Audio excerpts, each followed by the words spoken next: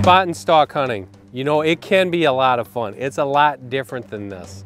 And this is probably what you're used to. I know I am. Post hunting, if you're tree stand hunting or hunting off the ground at home, normally short shots, a lot of sitting, a lot of waiting. Spot and stalk hunting, completely different. It takes a different mindset and it takes a different approach. Spot and stalk hunts can be physically and mentally challenging. Now the physical part, that's easy to prepare for. You just need to get in shape. What I found that works best for me is running, hiking, walking, putting in a lot of miles, getting a lot of cardio well before the season starts. You need to throw on your backpack and do some climbing, especially if you know you're going to be hunting in some rough country. It's really rough on your ankles and your feet and your knees, especially when you get older like me. It can really do a number on your body. So what you want to do is not just put in those miles will help. You get your cardio up, but you also want to practice that uneven terrain. Just remember, this is spot and stalk hunting. It's not spot and sprint hunting. It's kind of like the old bull elk and the young bull elk.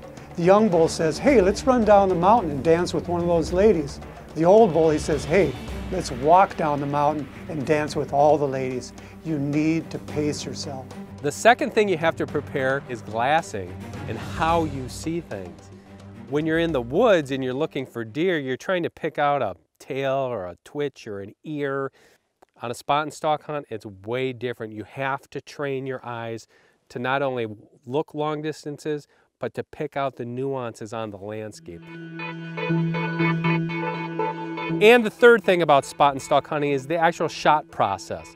Much different. I'm not shooting 20 yards with my Matthews. I might be shooting 300, 400, 500 yards at a deer with my rifle. I have to practice with my weapon of choice. Practice shooting positions, practice awkward shooting positions, and practice long-range shots if you're going to expect to take that long-range shot. It's critical to practice at the same ranges that you will be hunting in. When it comes to closing the ground, when you're hunting in open territory, the key word here is patience. You just need to take a leap of faith that they're going to stay put where they're at, because you might have to take a long circle. You might have to circle and get up high, and it might take you an hour to reposition. Calculate how am I going to get to him, and then figure out what time that's going to require. It might take until that deer beds down before you can make a move. It might be until he gets up until you can make a move. So you need to pick out landmarks so that when you change position, you can still relocate those deer. I have to be patient because I don't know what might be in front of him. A lot of eyes and ears are probably in front of him. So you're going to have all those eyes scanning the landscape, looking for you, looking for predators. So you need to move carefully, you need to move slowly. Just remember, you blow your stock, you're starting all over again. Land of Whitetail is brought to you by Cuddyback, CuddyLink, 16 cameras, 1 cell plan, $10 per month. Scent Killer Gold with Hunt Dry technology. Apply it, dry it, and go hunt. Hornady, accurate, deadly, dependable. And by B&W Trailer Hitches Tow and Stow, the last trailer hitch you'll ever need. Absolute best food plot for attracting whitetails during fall hunting season is buck forage oats. This is their highest priority, and it's done in the world's greatest, most winter-tolerant oats ever developed. Visit their website at buckforage.com, or better yet, give them a call at 800-299-6287.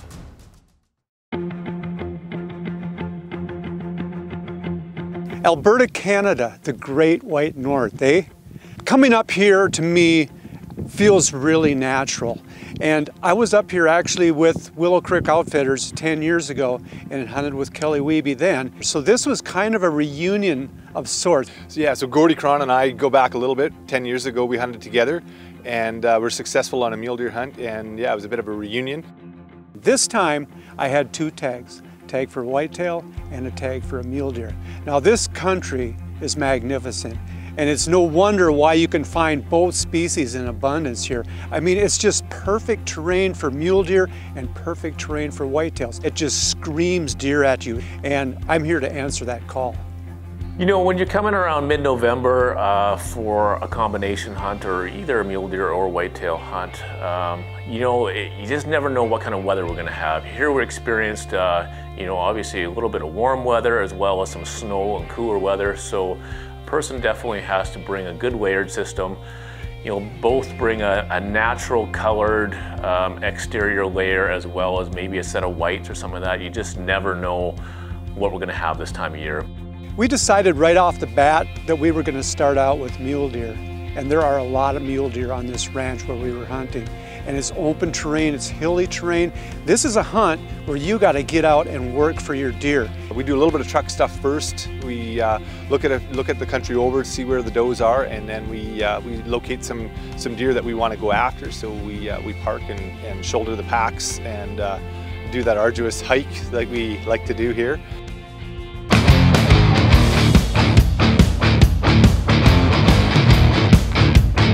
It's not really rugged terrain in the sense that this is not an elk hunt, but you're going to be putting on miles, lots of miles, and you're going to do a lot of walking with your optics. Optics are so important out here.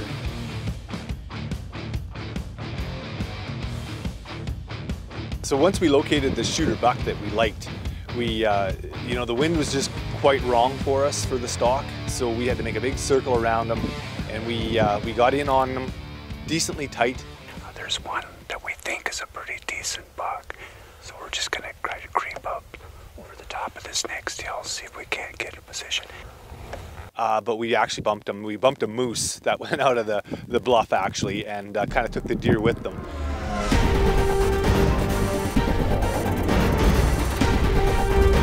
And then we actually relocated them again later afternoon, and we got in on them, and they were feeding towards us and coming towards us, but you know, we were at about 185 from the doe, 200 yards from the buck, but just in a bad spot that we couldn't quite get it done.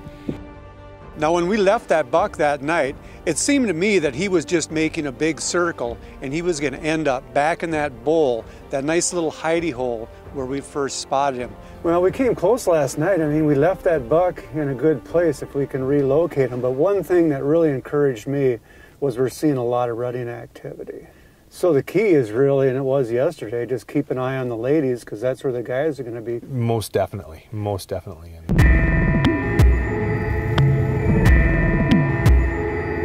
So we snuck in there, we got up the fence line, got hidden, and we started glassing. And I don't think we were there maybe a half an hour when Kelly says, I think we found our boy.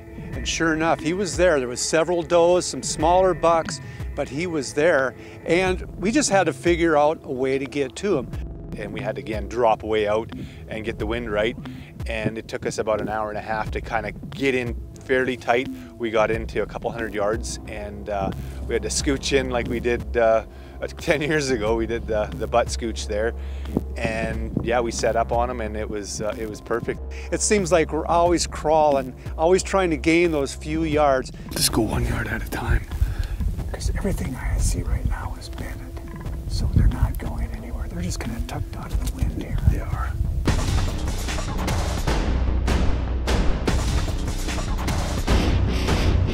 We had a pretty good idea of where he was bedded, but we could not find him. And I look over, and there he is. There's a doe shooting out from the bottom, and this big boy is right on her tail. But just like they often do, both deer just turned and they looked back. And that was my opportunity. I had a perfect angle at him. I had a stationary target, and I took the shot. And man, I just heard that bullet smack home. And that was just the best feeling ever. And then he just tipped over and went sliding down the hill. Like Kelly said, he's sliding in for home base. And we had ourselves our Alberta mule deer. Oh, man. Nice job. Man, did you hear that bullet hit? Oh, it just sounded like a smack. whack, yeah. This is just what I dream about when I dream about Alberta bucks. Tall, dark, and handsome. I mean, that's what this guy is. And a big, mature buck. I mean, he's got some age on him. Yeah, so here it is 10 years later, and we did it again. Yeah. I couldn't be more happy, man. Congrats. Appreciate it. Appreciate hunting with you. Yeah. This segment of Land of Whitetail TV is brought to you by Outdoor Edge. Make the cut. He knew he was kind of a compact rack, you know. He's not really wide, but he's got good mass and he's just perfectly symmetrical. We shot this great buck after 2 days. The good news is Alberta is also a great destination for whitetails.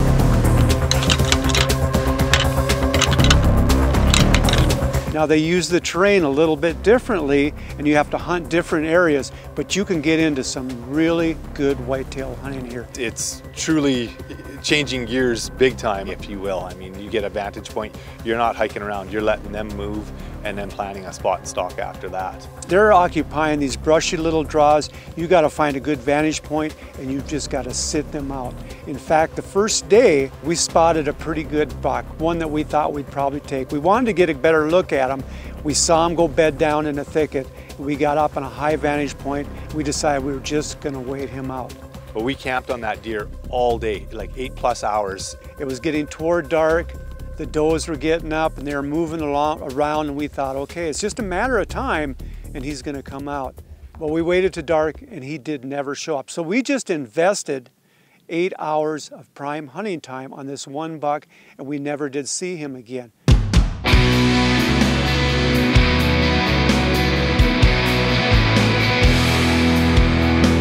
Now, when we watched the Weather Channel that night, it gave us a sense of urgency. There was some wind coming in, there was some snow coming in. We really wanted to get this done in the next day if we could. We knew we were going to head back to that same spot where we located that deer in the morning, and right off the hop we seen, you know, 15 does or so, a few smaller bucks pushing around, and you know, it was just a really good feel for the day. We got up high and we started glassing and we saw a lot of deer movement. We just glassed for a while, we'd move to another location, we'd glass for a while and we'd move again. And we got up against this nice little stand of aspen and we could see for miles. And there were all these really nice coulees and brushy draws. And we thought, you know, all we need to do is catch a buck on his feet in between, maybe, you know, going from one draw to the next, and that was going to be our opportunity.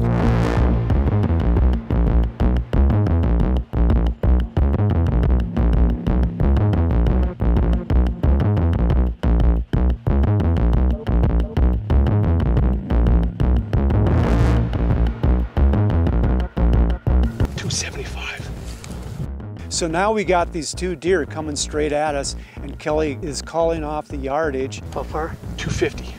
And they're getting closer and closer, but I wasn't really comfortable with taking the shot because this buck was coming straight at me and I just thought at some point he's going to turn and give me a better shot angle.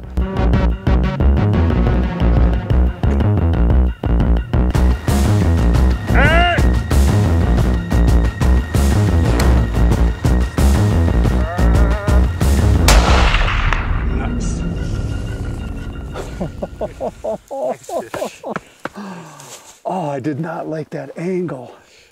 Oh, his head's still up there. I got no shot at the body. We need to get up there, get another one in him. I wasn't exactly sure where the hit was, but I knew I needed to get another round in him.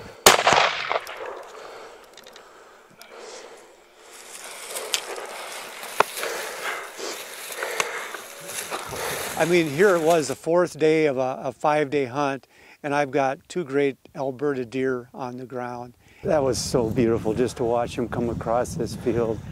Wow, look at that. Oh my God. Oh, man. He is a nice looking buck. Look at that. Split eye card. Oh man. Yeah, he's got this little character there. And just to watch the behavior, you know, we know the rut's kicking in, and there he is, right on the tail of that doe. But what about the timing? I mean, we snuck in here, what were we there, maybe 15 minutes? Maybe 15 minutes. So we got a really nice muley 2 days ago, and now we finished off our Canadian twofer. Yes, sir. Yeah, I appreciate it, man. It's always a pleasure hunting with you. Definitely, Gordon. Thanks, man. Land of Whitetail is brought to you by Sever Broadheads, straight through it. Get armed and deadly with Easton FMJ arrows. Outdoor Edge, make the cut. And by Sportsman's Guide. Nobody sells more tree stands, nobody sells them for less. Sportsmansguide.com. There are going to be times when you need to get your rifle sighted in and get it sighted in quickly. Maybe you bought a new rifle like this Remington Model 7, you bought a new scope, you need to get it dialed in for an upcoming hunt. So what I'm going to do today is show you an old school method of bore sighting your rifle to get back on the paper quickly and then dial that rifle in. Okay, once you make sure that your scope is all in order, everything is tightened down, you need to get your rifle in a very solid rest. Now, if I'm at home and I'm able to do this at the range, I'm going to use my lead sled, and I'm even going to use some bungee cords to get that rifle really solid in the rest. Now, if I'm at camp, I'm probably not going to have the lead sled. I'm going to use a backpack, jackets, sandbags, anything I can to get that rifle well supported. Okay, once I've got that done, what I'm going to do is pull the bolt. Okay, now obviously when your rifle is sighted in, the bore is in perfect alignment with your crosshairs. So that's what we need to do. We need to get the bore of the rifle in line with the crosshairs of your reticle. So what I'm going to do now is I'm going to look through the rifle bore, look through the barrel, and I'm going to try to get it perfectly aligned with the bullseye on the target down there. Now I'm going to have to make some up and down adjustments and some side to side adjustments until when I look through the bore, I've got that bullseye directly in the middle of the bore.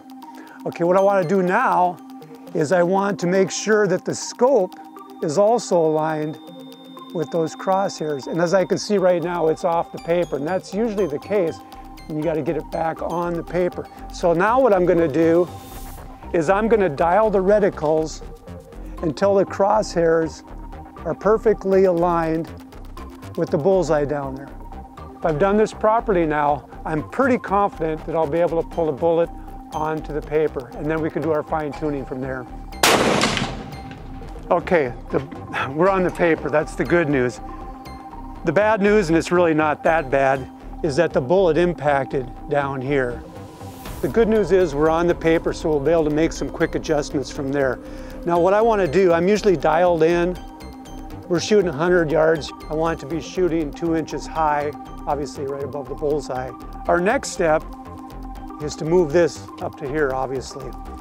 And how I'm going to do this is I'm going to walk this up. Now I could just start counting clicks, but I'm going to burn up a lot of ammo doing it that way.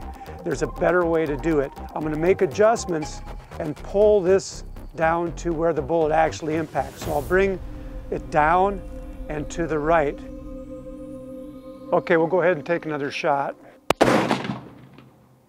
That bullet impacted right about here. So from here, it's just a matter of doing the clicks. At 100 yards, I'm going to give her 4 clicks up, 8 clicks to the left, and that should put me right on. That bullet impacted right here. So basically we're right on. So 3 very easy old school steps to get your rifle back on target if you're off the paper. Today's Innovation Zone feature is about a new nock that is going to change the game for high-speed crossbow users. Let me tell you all about it.